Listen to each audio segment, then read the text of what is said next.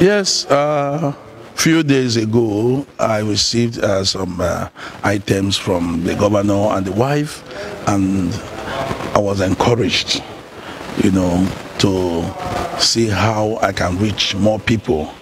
Then I have to, through the grace of God, get more of these bags of beans and rice and all the items here, so that by tomorrow, actually, I've invited this community and those within these houses to come for a share of what the Lord has given to me.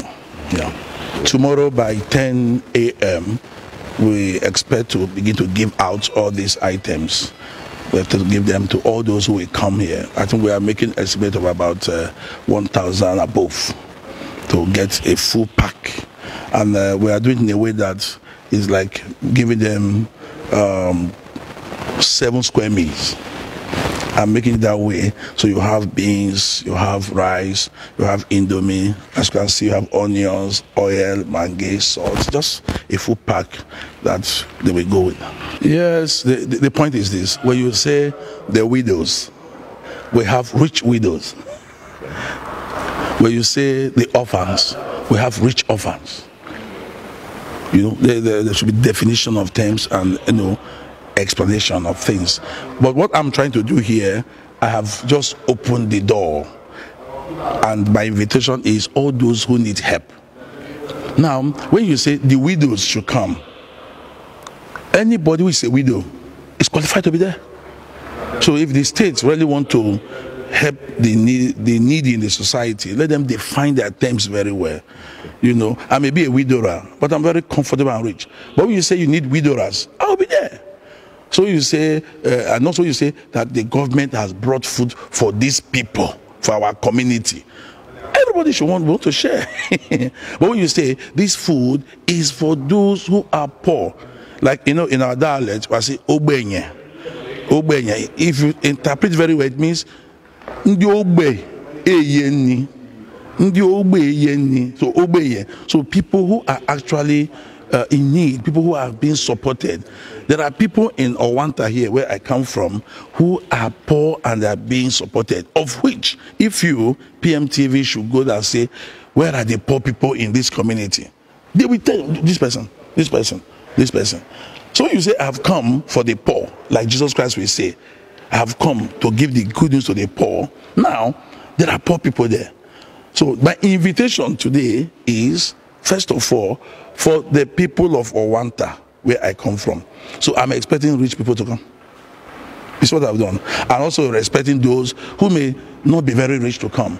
I also expect those who are very poor to come, because I have decided to do this for my own community, irrespective of their status. You get what I mean? Now, if I want to give food to the poor, the real poor people, it is they in the community here who will tell me, this woman is poor, this woman is poor. So that is why there is crisis everywhere. For them, government is giving food to all. So everybody's there grumbling for fighting over the food. The appearances of people may not be telling their status. You get my point? Someone can be looking haggard and have 10 million in his account. God bless you. And then somebody can be looking well polished, but he has no cup of rice, no cup of beans. So it is actually difficult. And conscious of the fact that in our society today, the consciences of man, nobody can dictate it. There's a lot of cosmetic lifestyle. So, but our duty is to play our own role and leave the rest for God. Like personally now, tomorrow now, I'm not going to put a police at the gate here to start checking. Okay, you go, you are poor. You go, you are rich. Father Dibie is going to feed the poor. Come and pick something if you need it. It's open. Now, the truth of the matter is this. I know I've done this. I've been doing this. Some of them are coming because, it's Father Dibie's food. Miracle food. So, even those who have one bag of rice at home will tell you, Father Dibie own. He carry blessing. So, and that is faith. And somebody may be sick of one disease or the other and has faith that if I eat this food that Father Dibie has blessed, it has happened. It's happening. So at that point in time, I will not be too rigid. That is why I've made extra provisions. I have to bring more, and by the grace of God, when they share it and I see how the turnout is coming up, I will make a phone call. Please, can you bring me 10 more bags of rice? 10 more. I will do that. Yes, because I know that I'm a channel. I'm a channel of grace. I'm a channel of grace. The governor sent this rice, and then those were packed rice and beans. You know, just rice and beans. And I said, no, I can't eat it alone. And if I want to share it, it won't get to enough people, because when they say Father Dibie wants to share, give out food, the number will be times. You will see that tomorrow. I believe you'll be here. Even today, I must confess, this morning, people already coming. And of course, you see those who came, they are poor. It's obvious, these poor women.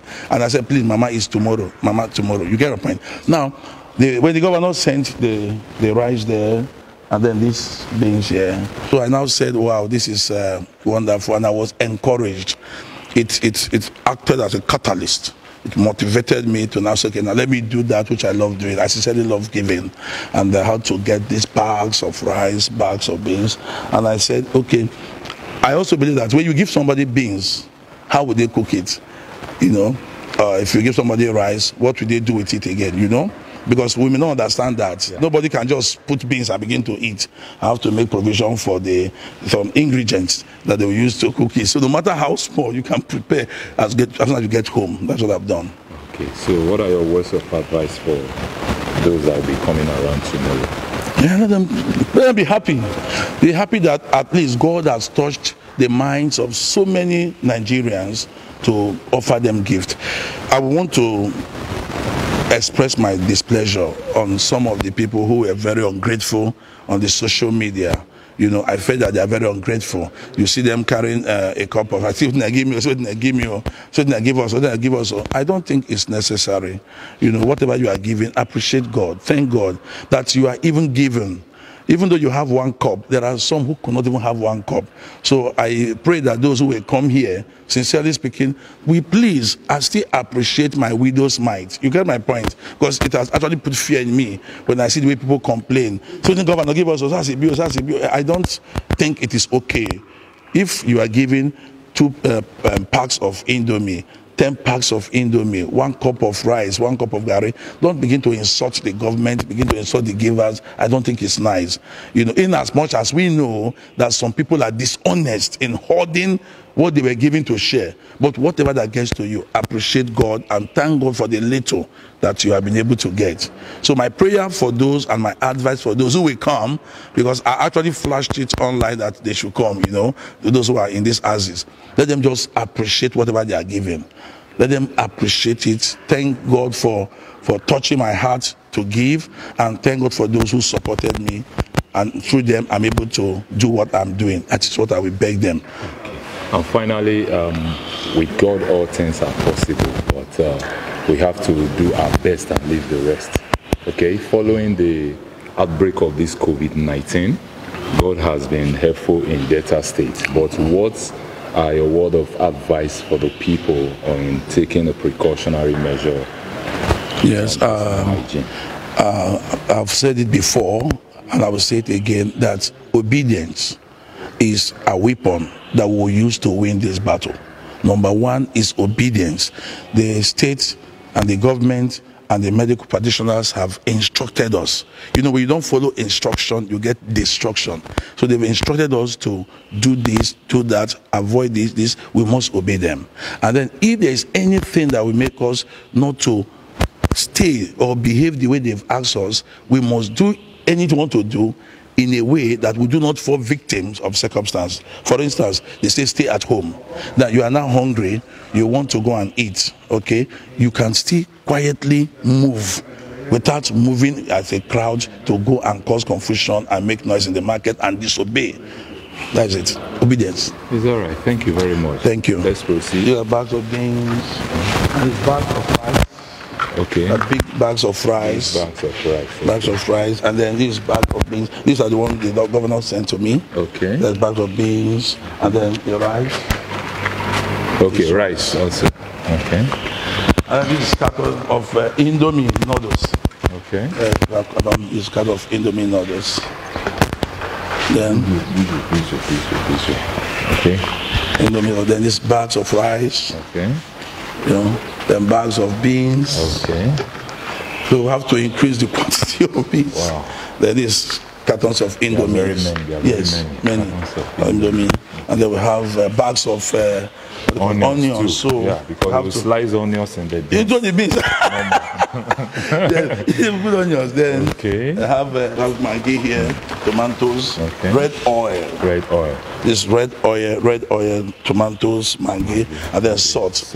And of course, I know that the number may surprise me. I have to get more bags of beans. I'll not be surprised if people will be kind of interested in picking firewood around just to make sure everything is set here. Yes, everything here. Okay, so bags of beans, sir. Yes, we have bags of beans, and bags of beans. Enough of them. Enough. Yeah. So I think today is going to be wash night. Yes, they're going to put them into. Bring that. We had this bag we have provided because we will not want to start sharing them in their presence.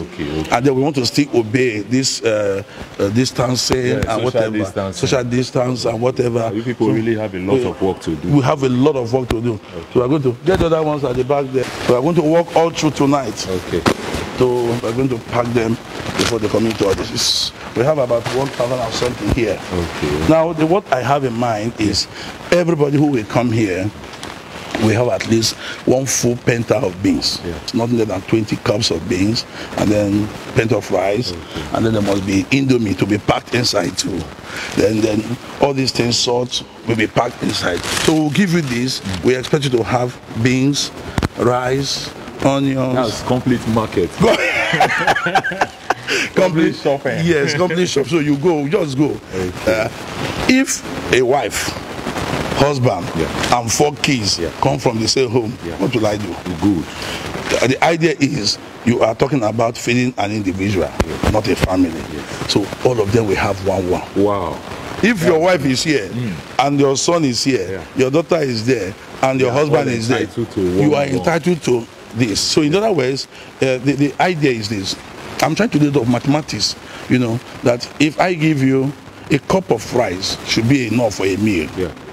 So if I give you 20 cups of rice, indirectly I'm giving you 20 meals. If I give you a penta of beans, it's also a meal. So at the end, I'm thinking of when I will say I've given an individual 21 meals for 1 week. So 3 then for 21, for 7 days. So if you come, I give to you. Because if I say, this is a father, the wife and the children should go away, and I give to the father alone. I have not fed the children. That's true. I've fed only the man. So I don't think I'm satisfied with that. So I'm trying to look at this mathematics and see how. Well calculated. Thank you. I love the way you have structured it. Yes. And that's a very good idea. Because even when sometimes people don't appreciate, but without being told, for this to be coming from you, you have really tried. We really commend your effort. Thank you. The good Lord that has given you the opportunity, because I still call it an opportunity. Whenever you are in the direction or in the angle of giving is a blessing. So may the Lord God who has given you that position bless you more and more abundantly. Amen. Thank you, sir. Thank you. I appreciate it. Thank you very much.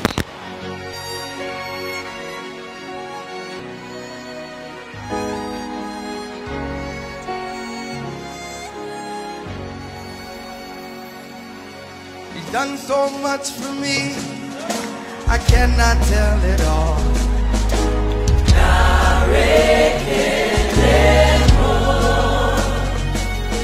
If I had 10,000 tongues, it still wouldn't be enough.